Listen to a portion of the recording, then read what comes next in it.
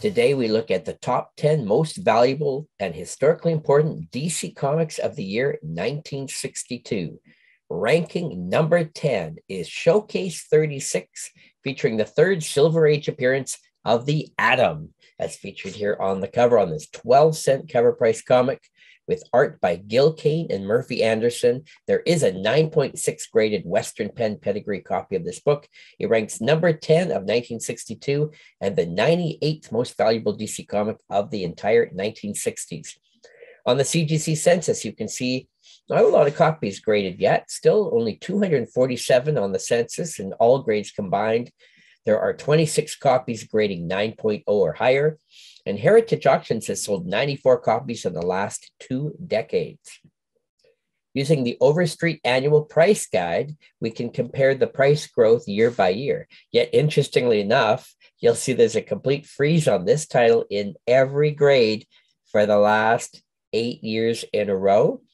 So no movement at all. Why is this? Well, this book just seems to be overgraded, overpriced at this time. And market correction is just holding it frozen for the time being. This isn't going to stay this way forever, but it's a pretty expensive book. And I think the reason is it's only a third appearance. And so it's quite an expensive book for a third appearance. $40 still in lowest grades, but $1,050 for a 9.2 raw copy is the current grade price in Overstreet. On the census, there are 3 9.6s and 7 9.4s as the highest graded copies. Number 9 of the year is Green Lantern number 16. This issue features Star Sapphire in her first appearance and origin issue, and this also features Gil Kane artwork. This was on the newsstands at the same time as Fantastic Four number 6 over at Marvel Comics. This ranks number 9 of the year and 89th of the decade for DC. Print run estimated at 240,000 copies of this book. And here she features on the cover here. On the CGC census, there are now 415 copies graded. Lots of demand growing for this book. 33 9.6s or higher. So that would be 9.0s or higher. And Heritage has sold 69 copies in the last 2 decades. On the census, there definitely has been growth. The book had a big jump about a decade ago. Still an affordable book, though, even in low grades.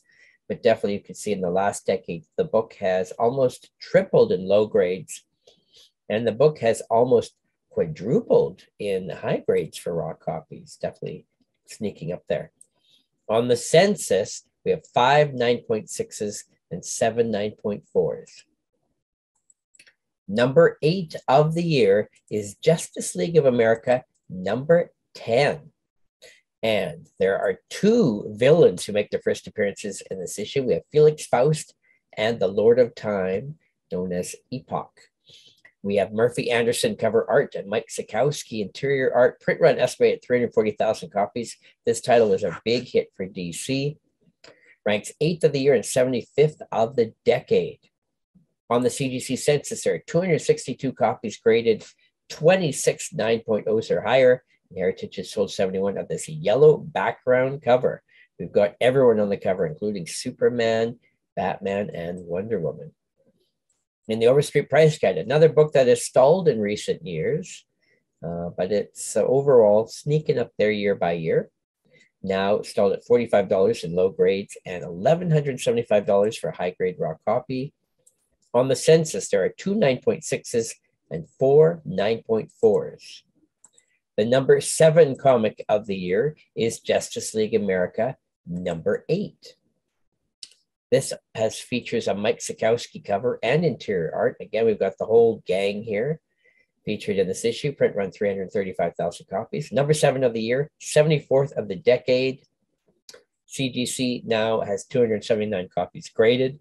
26 9.0s or higher. Heritage has sold 77. Same price breakdown in Overstreet. Again, stalled in all grades in the last couple of years. Otherwise, just a slow and steady mover. On the census, there is 1 9.8 of this book and 2 9.6s at the high end. And we're making our way up the list now to number 6, which is Justice League of America, number 9. It's the origin issue of the Justice League, told for the first time in this issue, in a story set before their first appearance in Brave and the Bold 28. We've got art from Mike Sikowski and Murphy Anderson in this one. This was on the newsstands at the same time as Fantastic Four number 3. And this issue tells us how the team came together. On the census, there's now 533 copies graded, 73 9.0s or higher, and 110 sold by Heritage. Classic cover with the tree fingers. Overstreet, again, this book has also stalled a couple of times in the last decade, but slowly moving up overall. And it's now a $1,475 book in high grade raw. There are 2 9.8s of this book, 5 9.6s, and a whopping 22 9.4s existing of this key issue. Number 5 of the year is Adventure Comics number 300, special anniversary issue, but it also begins the Tales of the Legion of Superheroes stories that would begin in this issue. Mon El leaves the Phantom Zone in this issue and joins the Legion. We have Kurt Swan, classic cover art, George Papa and Al Plastino, interior art. This is the number 1 Superman and Superboy related comic of the year. Ranks 4th of the year and 42nd of the decade. And CGC census is climbing, now 248 copies, 16 9.0s or higher. And Heritage has sold 52 copies of this book in the last 2 decades. And we've got the whole team of all the major characters in this book, led by Superboy. In the Overstreet Price Guide, this book has also stalled a few times overall, but had a little bump up this past year. And now it's an $1,800 book in high grade. On the census, there are 2 9.4s and 6 9.2s of this book. Ranking number 4 of the year is GI Combat 91. This is the first cover appearance of the Haunted Tank in a special gray tone cover on this 12-cent book. And Russ Heath drew the cover art here. And this story features the ghost of General Stewart. It ranks 4th of the year and 40th of the decade. This is the number 1 most valuable war comic of the year and 19th most valuable DC war comic ever. Print run estimated 240,000 copies. On the census, again, always proving that war comics are really hard to come by. There's only 71 copies graded in this book and only 2 ranking 9.0 or higher. And Heritage has only sold 18 copies in 20 years. On the census, this book installed last year, but starting to make slow moves up again. And it's now a $1,900 book. But you can see the growth this book has had in the last 15 years where it's gone up. It's quadrupled in low grades, and more impressive, has gone up almost 8 times in high grades. On the census, there are only 2 9.0s and 1 8.5. The number 3 comic of the year, we're getting into the big books now. Showcase 37 features the first appearance of the Metal Men. Cover art and interior from Ross Andrew and Mike Esposito. There is a 9.2 CGC Don and Maggie Thompson pedigree copy. This ranks 3rd of the year and 23rd of the entire decade. Print run estimated at 220,000 copies. Census is really growing on this one. Now we have 414 copies graded and 16 9.0s or higher. Heritage has sold 105 copies of this book. Blue background cover. Overstreet, definitely movement on this book. This book has been moving consistently for a decade now. It had stalled over a decade ago. And so now we find this is a $3,100 book. 1 9.4 exists and 5 9.2s. Number 2 of the year, now that we have a major book. The Atom gets his own series. Number 1, and this book also features the first appearance of the Plant Master, Jason Woodrue, and of Maya. We have Gil Kane cover and interior art. Number 2 of the year and 22 of the decade. 528 copies graded in total. 23 ranking 9.0 or higher, and Heritage has sold a whopping 199 copies of this classic cover. Lots of movement for this book in Overstreet. It has not stalled in the last 6 years. Keeps moving up, and it's now a $3,100 book. On the census, we have a 9.6 and 7 9.4s.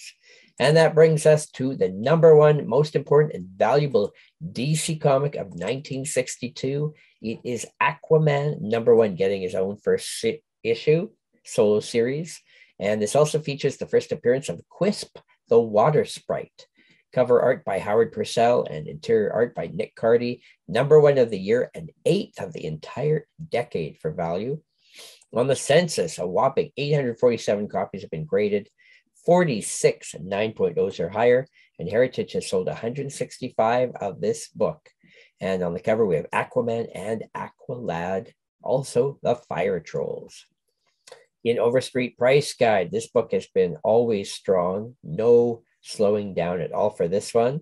It's now over $200 for a low-grade copy, and now it's $6,000 for 9.2, and it's got big increases year by year on this key book. On the census, there are 4 9.6s and 7 9.4s. Now, what we're going to do is we're going to compare these 10 books on the CGC census just to see which ones stand out for different reasons. The first thing we notice, of course, is Aquaman #1 by far has the most copies graded due to being higher demand because it's a quick jumping book and it's the most valuable book of the year. After that, we actually have Justice League of America #9. Lots of hype for this book from speculators, 533 copies, and then Adam #1 has 528. On the low end, GI Combat 91, the war title, has only 71 copies graded. After that, the rarest book on the census is actually Showcase 36, and that might be just because it is the lowest value of the 10 books on our list.